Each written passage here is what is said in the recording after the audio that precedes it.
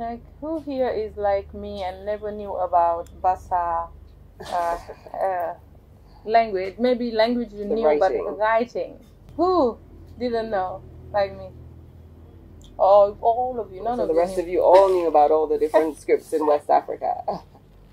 Yeah, and that's one of the first things we still believe, that we are mainly on oral culture, An oral tradition. That's oral what tradition that we have not written, and we don't have that type of legacy that we can go back to, except what you hear from storytellers and stuff. Yeah. But when you go to some of the relics, that we left, because due to the climate, we were not writing on paper. We were mostly writing on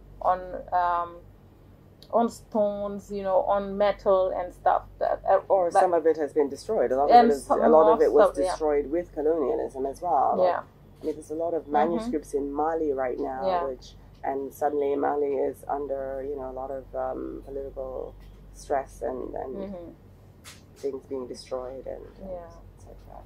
Yeah, so the Tombouctou Museum has been attacked years from now, and then most of the treasure we had are also destroyed, and that's another way of trying to civilize people, because it's people who came and were like, why would you use this, because it's not pure Islam, for example, and then they come to civilize populations who have their own way of expressing their beliefs and stuff, and who just want to erase what they found on site. And that's what also colonialism did and is still doing. So I think it's very difficult, but we need to be engaged in making that comeback, knowing exactly who we are, what we have achieved in the past, and how to also bring it back. Right. Because I do believe that, the cycle of life is just like, today it's your turn, but next generations, maybe another civilization will be revived. Yes. Hopefully, with all the amount of exposure we are having, and what people also did before us, we will be able to absolutely bring back the African pride. Yeah. Thank you so much for that. So now I just wanted us to explore the types of opportunities that exist in the so still inviting us to speak louder, please, because of the people who are at the back. Yeah. So just wanted us to discuss the opportunities that exist in the creative industry, like what are the gaps that exist, and that young people could come on board and help fill. But at the same time, how is also the arts industry contributing in economic sustainability? Yeah. Like globally, the creative industries would include anything from television, visual arts, film, music, architecture, various types of design, writing, and things like that. That is all considered part of the creative economy. And, it's probably one of the largest sectors of wealth generation in the globally. I think in 2015, if I remember correctly from the research that I had done, it generated something like $2.25 trillion just from the creative sector alone. Yet Africa's contribution to that is less than 1%. And when you think about us as African people, a lot of even the modern culture is rooted in African culture. So why are we not benefiting from that? I think if we had more focus on the creative economy, on the human capital, we would probably see more development. I mean, we've been digging iron ore in this country for I don't know how many years now, yet people are still living in poverty, even in places like Cornell, where they're taking out diamonds worth millions and millions of dollars. People only recently got light, some of them. So maybe if we focused on our human capital, on the creative economy, the broad creative economy, maybe we would see more in our development. And I think in places like Nigeria, Nollywood and the music are generating a lot. a lot of money. But how much is being generated in Sierra Leone in the music sector, in the arts sector, film? Are we really generating anything? This is also an area where we as a people can probably compete on an equal footing with other people, because creativity comes from inside. It's not something that somebody can take away from you or replicate. It comes from inside, from each person. So each of us has something inside of us that we can create, only we can create. Nobody else can replicate it. So if we explore that and develop that, I think, you know, we could develop our country. And I think people need to change the way that's looked at. Yeah, I appreciate the fact that you mentioned the uniqueness in each person. Because sometimes we look at the big picture, we look at the issues we have, and we do just think like, how can I change anything? Everything is chaotic. There is no need for me to try. But if we all bring one brick to the edifice, then soon it will look like something enjoyable. So yes, having, you know, people come on board. And I do think, or I'm curious to know if it's related to the difficulty of accessing materials. So because why is it that people are not thriving in, like, the creative industry is not thriving in Sierra Leone? I think it's also a question of the mindset, as I said. Like, I mean, I wanted to be, when I was younger, maybe got 10, 15, you know, I said to my parents, I'm going to be a graphic designer. And they were horrified. They said, no way, you know. And I bargained with them, and, you know, to try and see how I could get into something that was in the creative field. And they were not happy with it. The only thing they would allow me to do was fashion design, which was something that I did not really, it didn't resonate really with me, although I did it, you know. But eventually, you know, people focus on things. You know, African families believe that in order to be successful, you should be a doctor, you should be a lawyer, you should be an engineer, that sort of thing. Those are the only ways that they can see success, you know. Somebody who is an artist is not really looked upon as serious or successful, you know. So I think if we can change that mindset, which is what we as the Barray are trying to do, trying to change that perception of art, then I think, you know, we as a people maybe will start exploring other ways of developing our nation, you know. We have amazing musicians and things like that, but even for them, I think it's kind of hard. They don't have the legal protection that they need to generate the full potential of income that they could generate. The piracy and things like that, you know. But we do have, I think there is a film sector, there's theater and all sorts of things in Sierra Leone, but they're not getting, I don't think they're getting the support that they need, and I don't think people themselves are, they don't aspire to produce it themselves. Like with us in the Barray, it's all been us. We haven't had anybody from outside Sierra Leone helping us or guiding us or anything like that. It's just our own initiative that we've taken to build something because we believe that we could do it. And so we're moving forward with that, and hopefully, as you know, more people will start doing the same thing. And as I said, like even in December, we had a number of different, we had 3 different exhibitions, you know, which is fantastic. You know, it's great. That's cool. So if we are still talking about the gaps and areas in which new entrepreneurs could come on board in the sector, I would I'm gonna ask it in another way. Is like, what is the need? For example, when you guys at the Barray, you ladies at the Barray, come to create, you know, what is the need? Yes, access to materials. Sometimes it can be even venues. Where you can do exhibitions and stuff, but what else do you need that you really would like to see in Sierra Leone, and that maybe young people out there you'd have the creativity or the ambition of bringing on board? We need support. We need we're trying to build that interest in art as well, both locally and you know, internationally. We want we want to change people's, as I said, perception in terms of creative people, so that they can see that, yes, I can create something. I could, you know, move forward in that direction. And also the people here to appreciate art and, you know, to invest in it and want to see it thrive. As I said, I mean, like now, like Nigeria, which has a long tradition, you know, they're generating record-breaking art sales. Mm-hmm. You have artists selling pieces of work for well over $1 million, you know, and so anybody in this room who's an artist could probably do the same thing. There's nothing that, you know, stops a young artist from Sierra Leone from doing the same. Why not? You know, why not? Yeah, and most of the time it's not only embarking into the sector as a singer or as a painter, but more as somebody who identifies opportunities in terms of problems, what other people see as problems, and then you fill that gap. And you know, you guys need so much of visibility.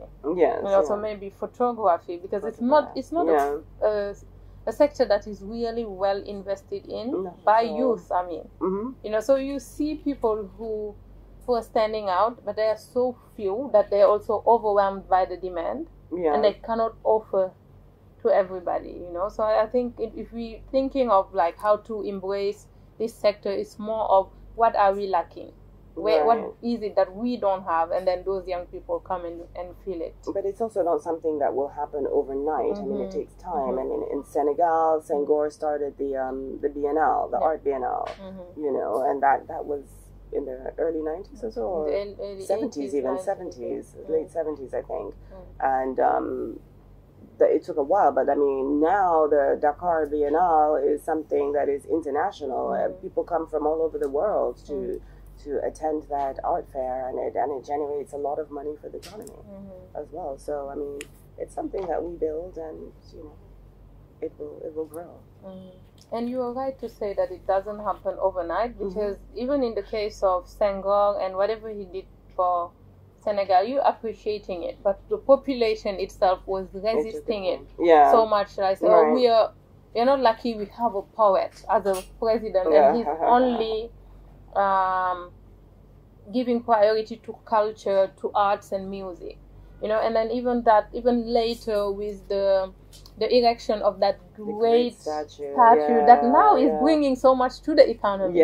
People were resisting. So I think it has to do with communication, with also and changing the perception and perception changing. Arts, and so culture. True. We should value our art and culture, you know. But I think it's like we've been bombarded with images, so many negative images, that we don't have any appreciation for what we produce ourselves.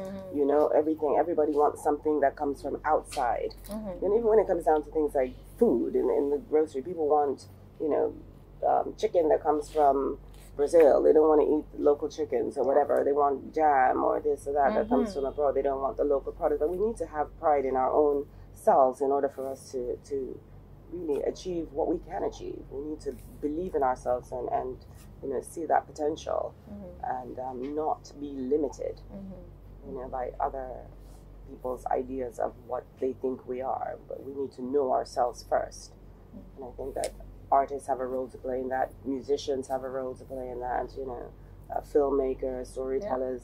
It's all very important, you know, to change that perception. Once that perception changes, then everything else will start to change as well. Yeah, and what that inspires me to share is, like, for those creatives who are on site and who are doing amazing work, just for them not to stop, because it's a long road, it's very hectic, and sometimes not rewarding. But you know, because people are also struggling to find their way into reconnecting with their history and who they are, it will take time, but it will still you know, reap the benefits, because like that's what happened with other civilizations. For them to now, you know, be regarded as the examples, it had to go through what we went through, and some of those civilizations even did not suffer from colonialism. So being colonized is like, it was a blow to our nations and all, and I do believe it's something that we will achieve one day, hopefully. So let's just please explore the importance of branding and marketing in the creative sector. Yeah. So how important is it? But it's part of advertising, and branding is considered part of the creative sector. Yeah, I mean, as for a visual artist, I think it's really important that you have your own signature style, and the quality of your work and your reputation. It's all connected, and that's how you build a brand and become, an artist that is sought after. Yeah, it's not quite. Maybe I don't know if I've answered your question the right way. You did. But thank you so much for that. So the curiosity is like most of entrepreneurship is so stressful.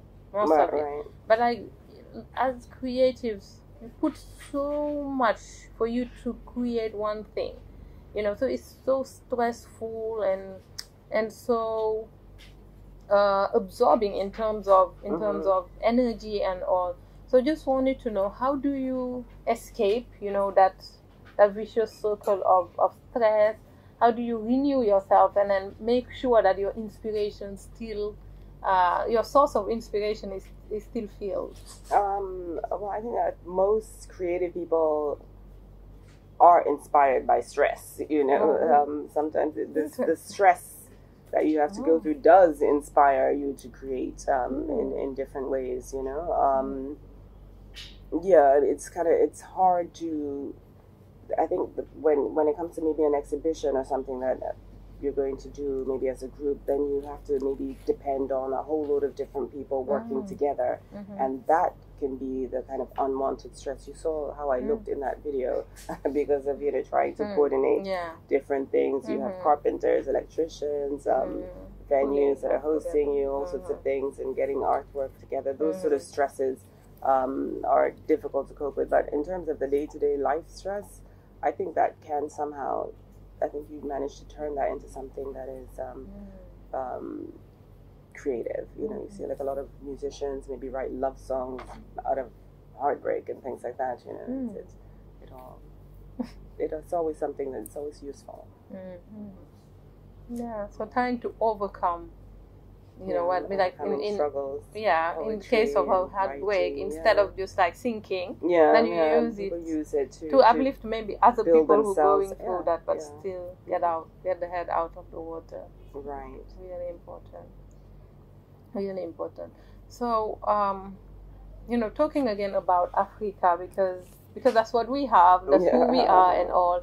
So, what's, as I was saying, it looks sometimes too much to do for one nation, especially the youth. It's like, we inherited all this and we have to fix it. Sometimes it's not fair, I know, but when you look at it in terms of the creative industry, we have so much to do. We have a long way to pave. When it comes to technology, we are lagging behind. When it comes to owning our own educational system, we are not there yet, because it's still a colonized educational system that we have. So it seems that Africa is fighting from left and right and everywhere from different fronts. So how are we going to win a battle wherein, you have to spread your soldiers everywhere? I don't know if I have the answers to that, but I mean, I think the first thing is that we need to understand, where we are and what we're doing, and because a lot of people, the colonization on the ground might be over, but it's still, their minds are still colonized. Their ways of thinking about themselves and about, the continent is still dictated by others with a lack of self-knowledge and appreciation of ourselves. So maybe that may be the first part, is just for us to wake up as a people and understand what we're doing. We don't need to do everything the way that other people did it. We were the originators of civilization. Maybe we should be looking to our own history and past to understand how to move forward and how we should govern ourselves and things like that. And educate ourselves. I think we need to wake up to the way that the children are being educated in schools today, as well. I mean, there's a lot to do, but I think we need to be conscious of it. We need to understand the mistakes that we're making. So a lot of people just don't realize the mistakes. Yeah. So the thing would be like to get deeply rooted into who we are, what we inherited, before embracing the rest of the world. Because like as Senghor, you mentioned Senghor, he would always say that, you know, we need to be porous to the rest of the world, like a sponge, and you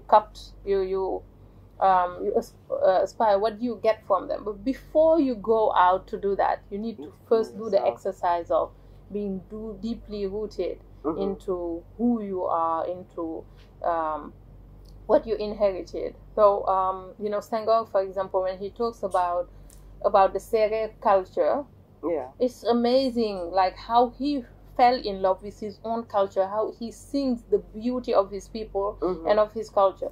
But when you see also how he embraced the Western culture, and that's the thing people focus on. But what he did in terms of, you know, celebrating, reviving, and singing his own culture is amazing. So, you know, I'm seeing that your source is like the same as those Pan-African researchers who did a great job into, like, it's not easy, but into digging deeper below surface to know exactly where we came from and what we but even that is not something that is widely talked about in especially in our schools or universities in Africa.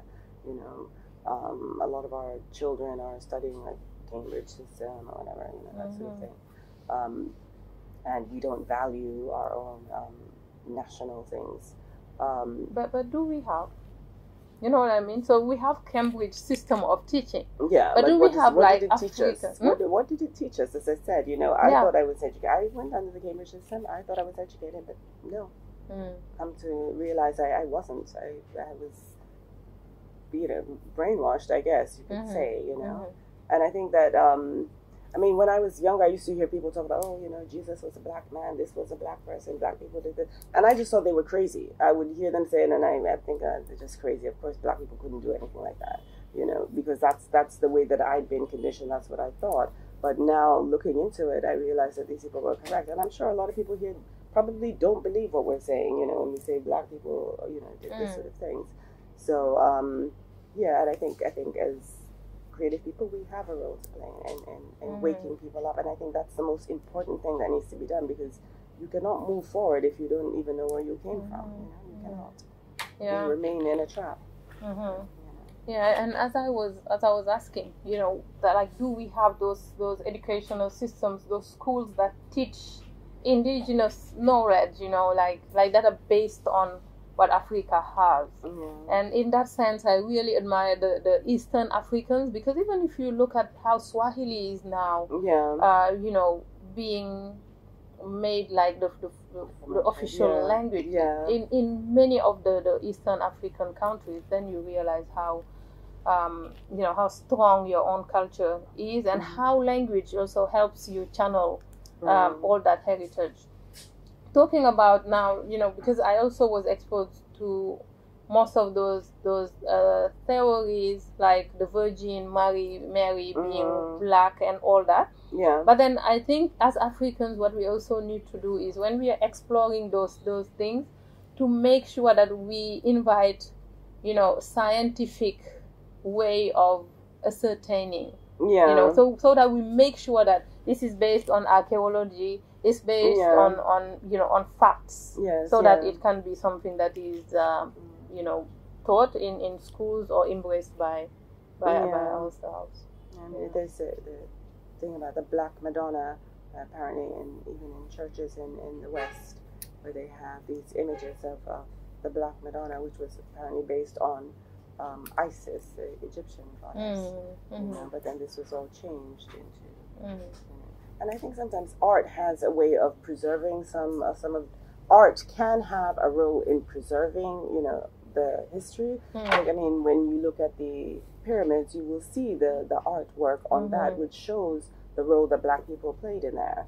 You know, you look at the Benin sculptures, so that shows the skill that black people had so many centuries ago in terms of, you know, metallurgy and creativity and art and all that. So art does have some way of also preserving our culture, the real truth of our culture as well. So it does have that value as well. And talking about Benin, like the only thing I knew about Benin was they practice voodoo. Yeah, that's exactly. it. Growing up, I was like, oh, you are from Benin, you do voodoo. They can take your picture and do you and stuff like that. And not knowing that, that's what they bought. They sold us and what we accepted to believe of ourselves. You know, and it's really sad to have been through all that, but very hopeful that we can rewrite our story and change the narrative ourselves. Yeah. So we'll end the discussions here and then accept some questions from the audience. And so back to you, Esther, for the question and answer session. Yes, so to Miss Jane Bangura, I've always believed that there's an artist in each individual and one just needs to tap into his talent to prove himself. But in Africa, not all of us appreciate art. In fact, most people think it's a waste of time. So what do you think is the main obstacle, the hurdle we need to overcome to prove to others who we are as artists? And how can we overcome it? Is it our mentality? Our parents may think that art is a waste of time. Instead, go to college, pursue a degree or something. Or is it just the fear within us that people may not appreciate what we do? Sierra Leone has a long and significant tradition of graving and ceremonial works, including masks and cloth. In this your art, how does your artwork has impacted the life of Sierra Leoneans, especially the young ones, in terms of your art and work? Because normally we've been involved in artworks like a framework with words, but we haven't seen any impact. So you are an artist. What are the tools you use in drawing? My idea is that we want you to share this talent to the public. Can you open an industry for people to learn? Is drawing and painting hard? What was your first design and how did you feel like? Do you have any challenges when you are about to draw? I want you to connect with your fellow artists, those carpenters, weldermans, tailors, so you're drawing for others to learn or to design. I am Ali Conte. My question is, how can we make art, especially painting, attractive to young people? As we know, young people in Sierra Leone and Africa, as it has not been seen as a career by many. So how can we make it attractive so that we can get more young people into it? The lady was asking about, the obstacles that we have in the industry and how can we overcome that as artists, because I guess you're in the industry, you're creative. Yeah. So how can we overcome it? And also she talked about like college, pursuing your education versus doing art. I don't think it's a bad idea to get an education as well. I mean, it's always useful to have something to fall back on in case you don't succeed in your chosen field. I mean, for myself, I took I wanted to do art, but then I put that aside and did law. And even a lot of the artists that I work with now, maybe there's only a handful that are full-time artists, but some of them are students or studying engineering and computer science and business and things like that as well, because it is not easy, but I think it's something that you need to be dedicated to. It's specifically visual art, you need to be very dedicated to it, and you need to work on it. It's something that you need to keep practicing.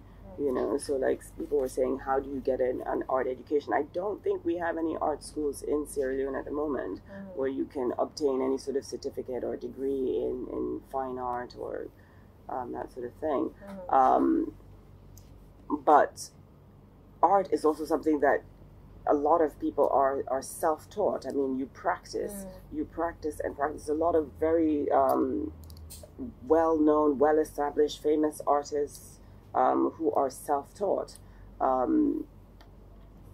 So I think just taking the initiative yourself, deciding that yes, I can do something is always the first step to take, rather than sitting around and waiting for somebody else to come and guide you or do it for you. I think, as I was saying with the Barray, with us, we just decided on our own that we were going to build something for ourselves, and we did it.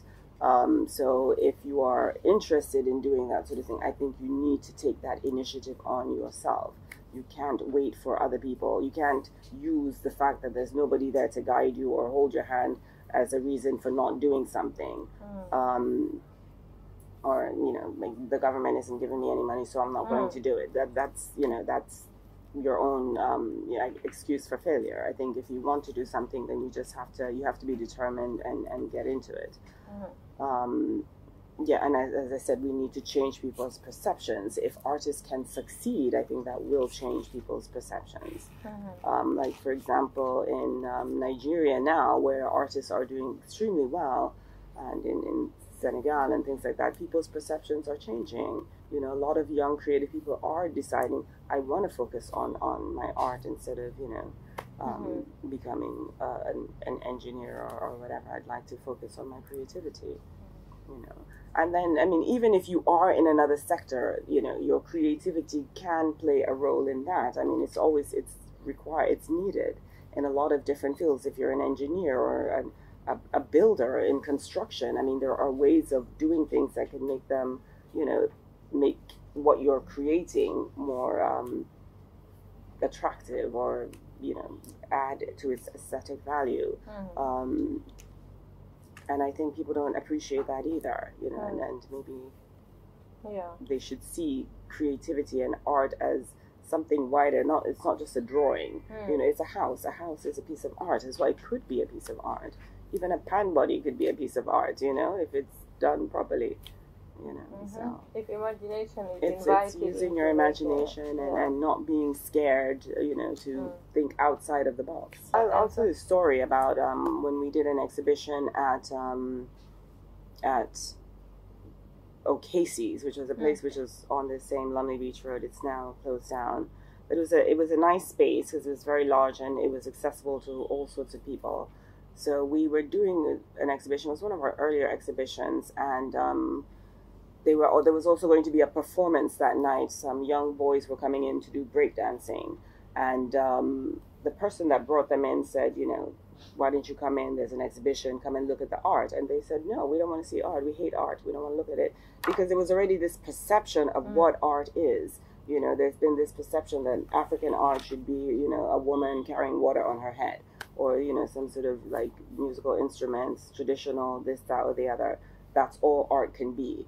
So they just were not interested in seeing it, and the person that brought them kept pleading with them, come on, it's just 5 minutes, go in, have a look, so when they went in and they saw the exhibition, they were, overwhelmed. They couldn't believe it. They were, surprised that women were creating art. They were surprised at the sort of images that they were seeing, and the difference of, like what creativity can be. And, then they started telling us about, their friends who are artists and things like that. And I think that changed their perception. It had an impact on them. If one of them is an artist, maybe that person will now think, well, maybe I should take this more seriously, and maybe I can create, something great that will have an impact on other people. And to respond again for her, I do think that she's not only an artist, a visual artist, but she's also an advocate, an activist. How she stands for women, for African heritage and all. So that also impacts how African people relate to themselves and how they pave their future and how they identify themselves. I do think. So another person was asking about the tools that you are using. So are you also interested in opening an institute to teach people? And I think he also talked about partnership with our local creatives, like the carpenters, the tailors and stuff. So it's many questions, but that's what I captured. Yeah. Well, I am personally not opening an institute to teach people. I'm not in that position to do. Maybe in the future, maybe it might be something that I would consider, but I'm not doing that right now. in terms of partnering with other people, it can be very difficult to do that here, because I think people's ideas, I mean, people have different standards, first of all. Maybe, for example, one of the problems that we have as visual artists is getting a frame. A frame goes around a painting and it's supposed to beautify the painting, add to its value, and make it better.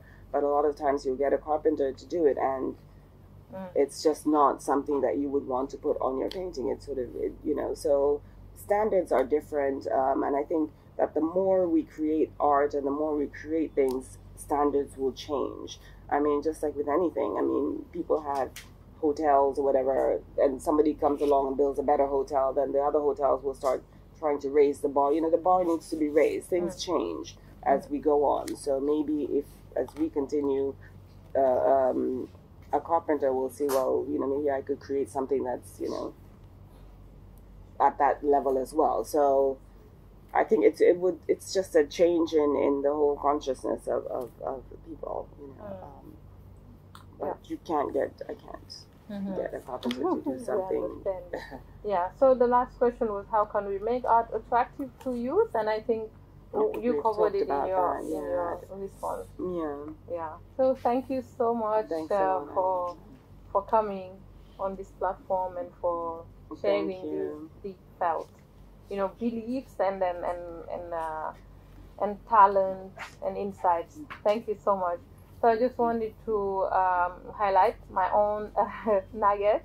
So first of all, replying to going to college versus practicing your art. I remember my discussion with Joel.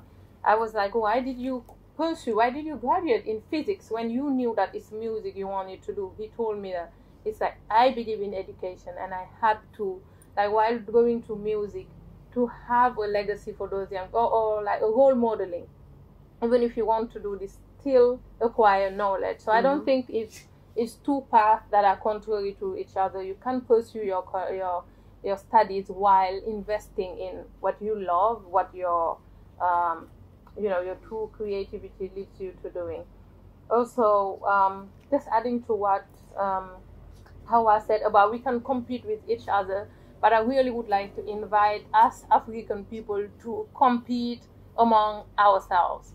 The Sierra Leonean looking at the Nigerian and saying, I want to do what they have done. Or we look at the Rwandans and we are like, oh my God, Rwanda is an example in terms of institutional strength, or South Africans. So we can do it because we share the same history, we have the same future, and we can rewrite the story together. So yes, we can compete with anybody, but let's still have each other among Africans as where we want the bar to be. Just also wanted to come back on what she said about who we are, where do we come from, and what do we have as an heritage. Really, we by now should know that the table was not empty when they came to colonize us. It's because they were attracted by something. What is that something? And that's what makes us who we are. We are rich of that heritage. Yes, something happened. It's a sad history, but we can still write the story in the way we want it by doing it with arts, with music, and all that. Also, just inviting all of us to focus on what is it that we don't know yet of Africa. We didn't know about the Bassa writing. I didn't know about the Adinkra symbols and all that. So what else is it that we don't know? And when are we going to start, being more curious, exploring, digging deeper about Africa? Okay? Pan-Africanism is something that I really think we need to consider, instead of just always looking at the West and just like shying away, always like looking inferior about them. But I think what stands between us and Pan-Africanism is because the Senegalese is looking down at the Sierra Leonean. The Sierra Leonean is looking down at the Nigerian. The Nigerian is looking down at the South African, because they were dividing us to rule us.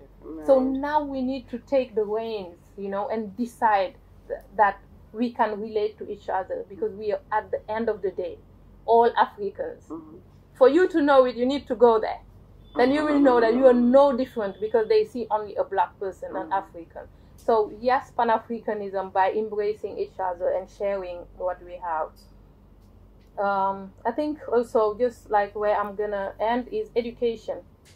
You know, even when we're talking about the creative industry and what is lacking, what are the gaps, okay? Who among us is going to be creative enough to open an institute, to even have position papers talking about how to decolonize our education?